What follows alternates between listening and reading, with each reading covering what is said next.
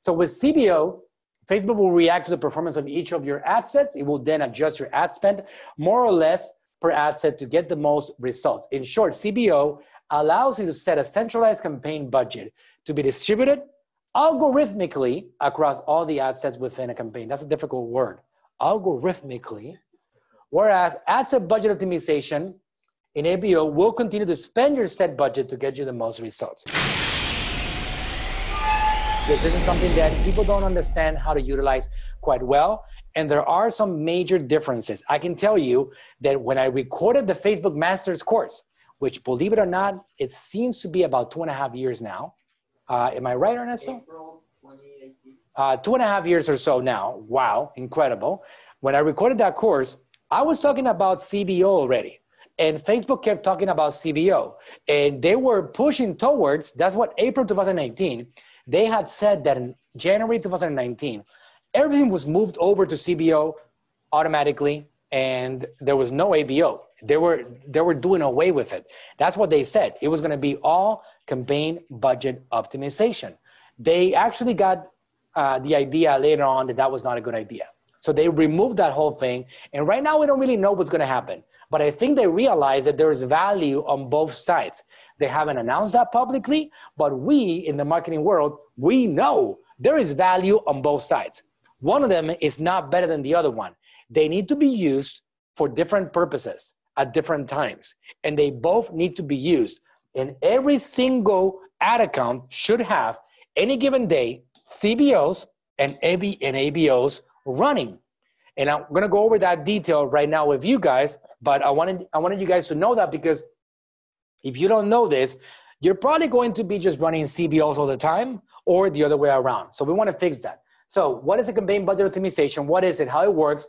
Pros and cons of using CBO. And then we're going to talk about what is the ad set, also known as ABO, budget optimization. When to use ABO, pros and cons of using ABO. And then we're going to do a live demonstration on CBO and ABO. Okay, so campaign budget optimization is a way of optimizing the distribution of a campaign budget across your campaign's assets.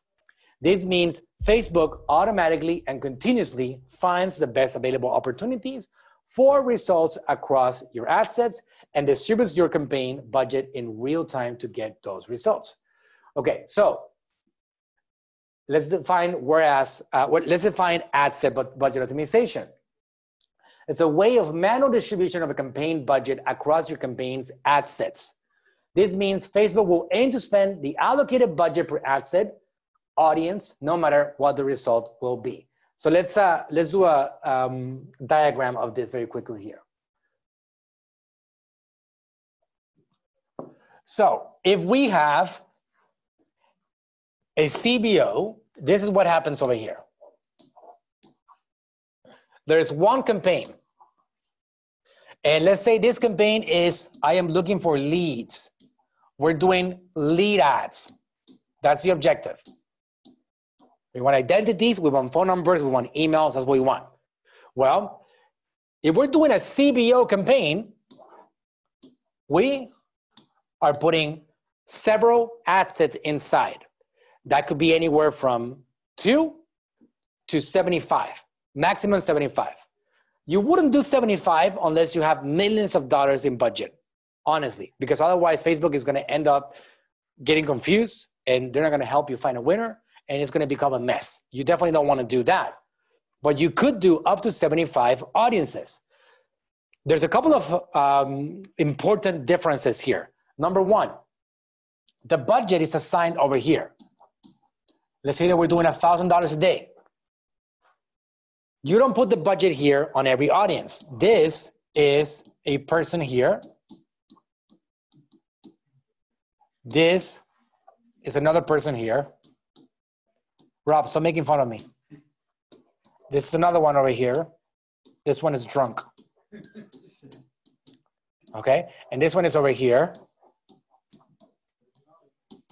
It's an audience, okay? And this one over here, that one looks more like an animal, right? This one at the bottom.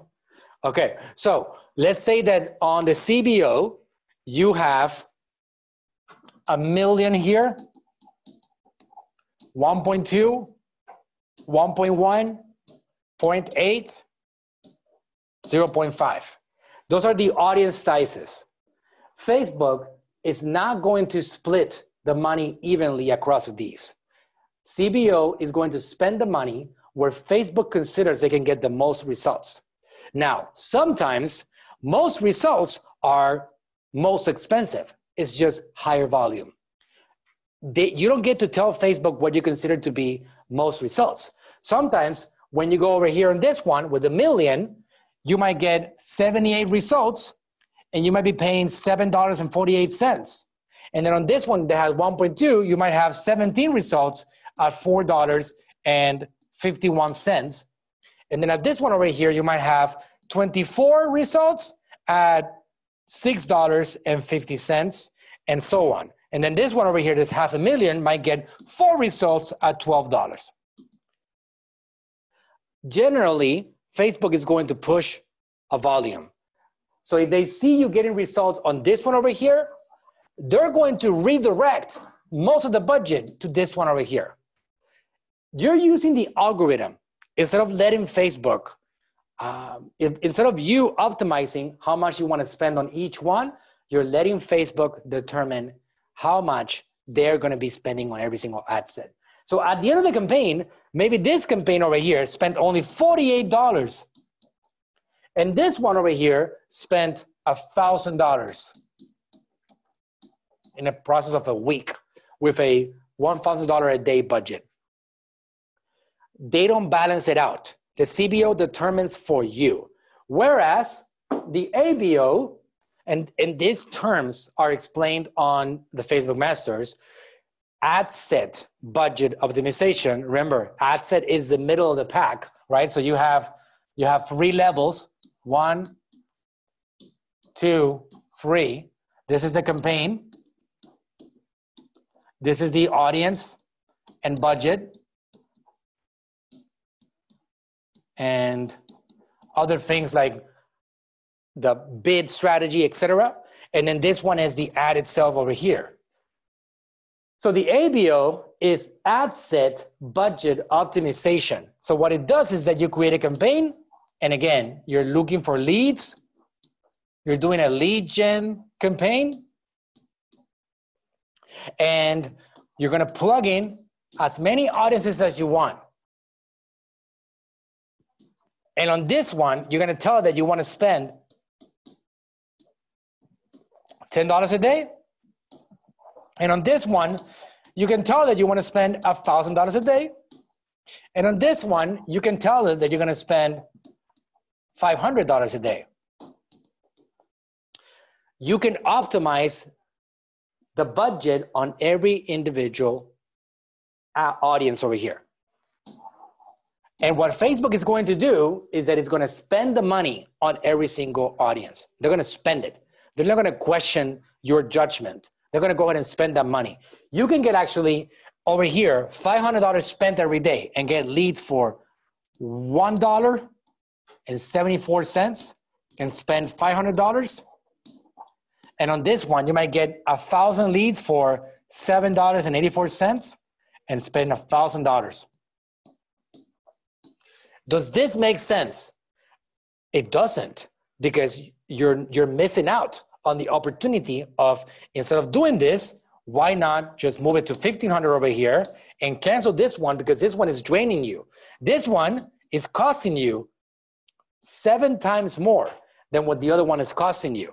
But since you're running an ABO, you don't let Facebook run it for you. They don't optimize for you. If that was an ABO, Facebook puts most of the money here. They keep on putting all the energy here. And at the end of the day, the budget is going to be slanted in that direction, into that particular audience over there. So you see, there's some major differences between one or the other. So that being said, let's go over where do we use each one. Okay? So here's a visual representation, with and without. So without CBO, so you got a campaign. This is the basic one that Facebook actually has on their site. So you got ads at 1, 2, and 3. $10 each one. Total conversions, 10 conversions. $10 here, $10 here, $10 here. On this one, we got 3 conversions, 2, and this one we got 5 conversions. So this is a winner. Even though this one spent the same money, it got a lot more leads than the other ones. That's without CBO. With CBO, you see, same free ad sets, but instead of that, we got total conversions 15, and this one spent $5, this one spent $7, and this one spent $18. Why did this one spend so much more? We're talking about more than half, more than double what the other one spent, because this one had a lot more leads over here. 1, 2, 3, 4, 5, 6, 7, 8, 9, 10. When this one only had 3 leads for $7. So the cost per lead was way, way cheaper here at a much higher volume, and we got a lot more leads. That's CBO right there. Does that make it feel like you should be doing CBO all the time? That's what they're trying to do. The reality is that that's not the case. You shouldn't be doing that all the time like that, because it's going to put in danger some other things. So with CBO, Facebook will react to the performance of each of your ad sets. It will then adjust your ad spend more or less per ad set to get the most results. In short, CBO allows you to set a centralized campaign budget to be distributed algorithmically across all the ad sets within a campaign. That's a difficult word, algorithmically. Whereas ad set budget optimization in ABO will continue to spend your set budget to get you the most results. We'll continue to spend that money nonstop. All right, so you guys, everybody has this thing right here, which is a budget optimization toggle. When you turn that on, that campaign, you cannot go back. You cannot toggle it off later on. That's the one chance to determine whether you do CBO or ABO on the campaign creation process, but you cannot turn it on afterwards or turn it off afterwards. You either do CBO or ABO, and it is decided in that brief moment in time. All right, so you select it over here based on what you're trying to accomplish. If you select this thing and you leave it on, as you can see here, it gives you this option here. This option is only visible when you turn that thing on. If it's on, you select it here. If this one is off, you select it individually per audience that you put in. And the budget, it could be anywhere from $5 to thousands of dollars a day, depending on how many audiences that you create, and also depending on how many dollars you put into every single audience. That's the major difference right here. So at that moment, you decide that particular point right there. So when should you use it? Let's get into the mechanics of that. CBO is used for all campaigns running at one level of the funnel. For example, that is to say prospecting only or retargeting only. So either you're looking for leads or you're building a retargeting campaign. We don't recommend that you use CBO for campaigns combining both objectives, prospecting or retargeting, as this will likely deliver most of the budget to the retargeting ad sets and shortchange the prospecting ad sets, which will leave the top of your funnel empty. On the other hand, ABO is useful for the top of the funnel campaigns where you are testing new audiences or ad sets. Very important. My favorite thing to do with ABO is testing. Find new audiences. Because if you let Facebook with a CBO find you new audiences, they generally do a crappy job of discovering new audiences for you. So you want to make sure that you control that process of discovering new audiences along the way. So when you're trying to find top of the funnel audiences, for example, people to visit your website, people to watch videos for the first time, that you're trying to create a nurture process, when you are generating subscribers on Messenger, top of the funnel, you want to start optimizing your campaigns individually per ad set, because that way you can easily know which one is a good one that you can scale later on into a CBO itself, right? So testing is the best way to do it. So when setting up a CBO, start with 3 to 4 audiences that are similar in type and size. Set up your CBO campaigns based on funnel stages to get accurate results. Don't mix prospecting, top of the funnel audience with custom audience within a single CBO. And also don't mix a lookalike cold audience with your website's custom audience that is already familiar with your brand, because now you have a top of the funnel audience and you have a middle of the funnel or bottom of the funnel audience mixed in, and you definitely want to have a separation between these two. If you're marketing to create new audiences, concentrate on marketing to create new audiences. If you're marketing a campaign to generate sales and purchases or leads from people that are already in your world, make sure you focus on generating sales and purchases and leads from people that are already in your world. So don't mix up the strategies. So a few pros of using CBO: better budget allocation. Why? Because you're putting 4 or 5 audiences in there, and then you let Facebook do its thing, and they're gonna put the money where you're getting the most results. It could be higher volume or it could be lower cost. It depends on the algorithm, but they generally put the money where you are going to get the most benefit from. So better budget allocation, less manual work. You can set it and forget it. Just optimize it once in a while, make sure that it's running okay. One thing that I will tell you right now is that you're not gonna be able to keep on plugging in audiences on that CBO, because this is important to understand, when you're running a CBO campaign, you have CBO over here and you plug in, I know on the earlier slide it said start with. Whatever you start with on a CBO, you stick with it. All right? Whatever you start with on a CBO, you stick with it. Let me explain to you why. Campaign budget optimization. Look at those 3 words. Campaign, this is the whole thing over here. Budget optimization. If you have $1,000, all right, for the entire campaign to split in all these audiences,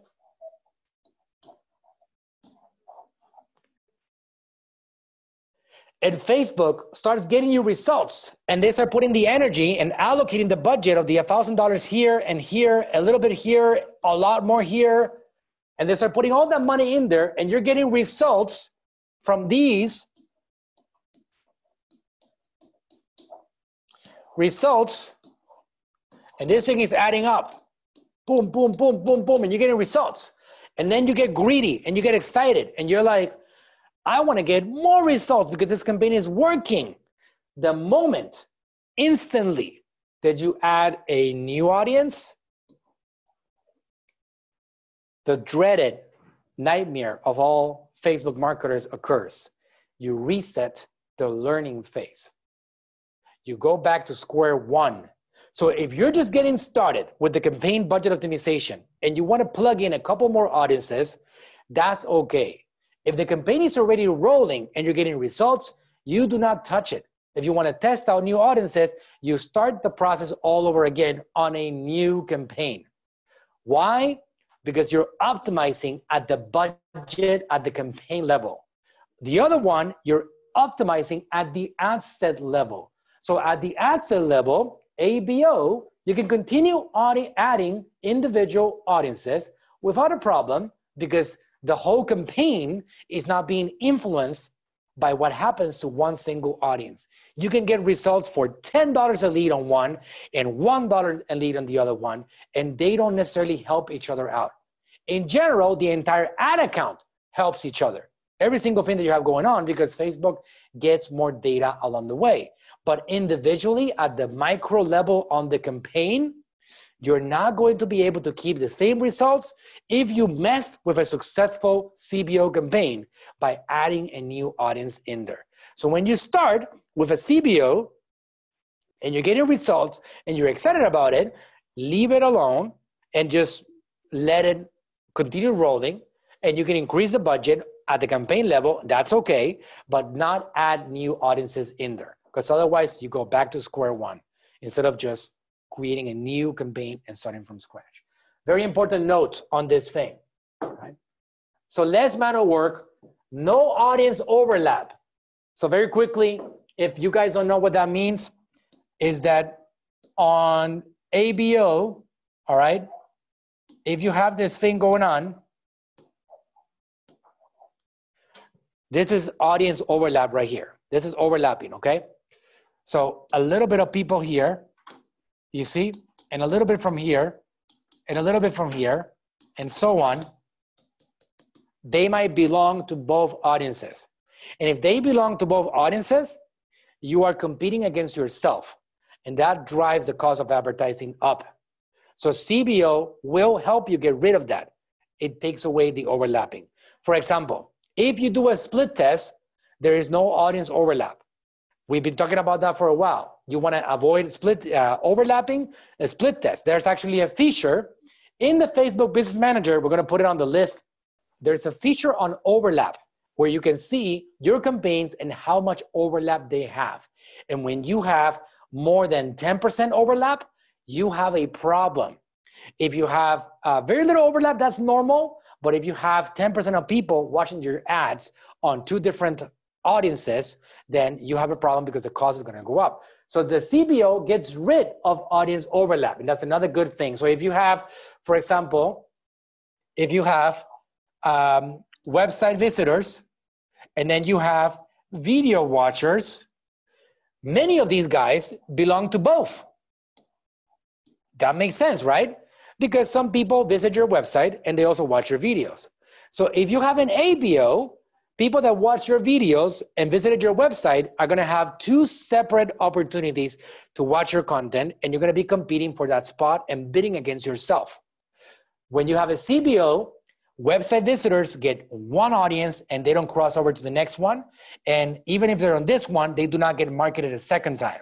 So you have individual audiences without CBO. So that's a very big pro on the CBO campaigns, which is the same thing that we used to get when we did split testing campaigns. So better use of the Facebook algorithm also, because Facebook is going to be working for you on the ABO. That doesn't exactly happen like that. You have to put your own work on the audience and just let Facebook perform at the ad set level. Pros of using ABO: controlled ad spend on audience ad set and get results faster. Important. If you need results fast, ABO is the way to go.